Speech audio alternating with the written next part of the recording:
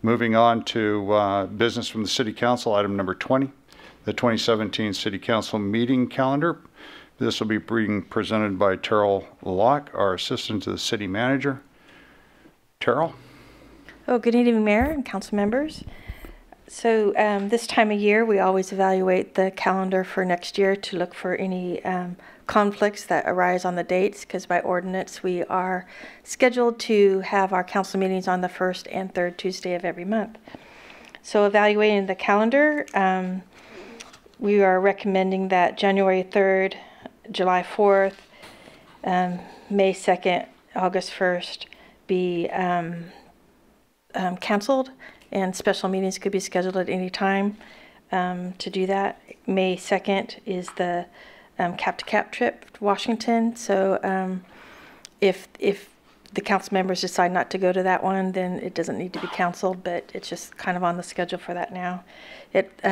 By looking at the calendar in advance, it kind of helps council and staff evaluate when they need to be taking items before you and to scheduling the time that needs to come up. We're also, August 1st is the National Night Out. It's always the first Tuesday of August. And so we usually cancel the council meeting at that time, and because council really has a good National Night Out event and attending that always. So there's also a couple of proposed workshops. We always have the council priorities and goals workshop, and we're going to ask to move that up to January 31st this year. And then we also have the budget study session on May 24th, and then proposed workshops for development services projects in January and February. So if you have any other suggestions or any times that may not work, I mean, of course you could take this up later, because this is like, it's hard to decide what we need to do in November of 2017 or 16, what we might need to do in November 2017.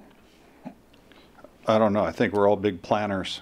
So the schedule out in front of us is nothing new. It's what we see on a ongoing basis throughout the year, and I would certainly let the public know that this council meets substantially more than it does as its minimum requirements of every on the first and third Tuesdays, as there are always going to be special workshops and different things going on in our community in which we are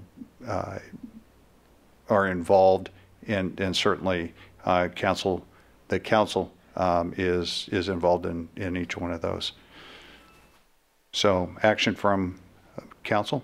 So moved. I'm going to make a motion to cancel these meetings that are dated. And staff's recommendation. Second that. We have a motion and a second. All those in favor signify by saying aye. Aye. Aye. Thank you very much for moving us into some open territory there.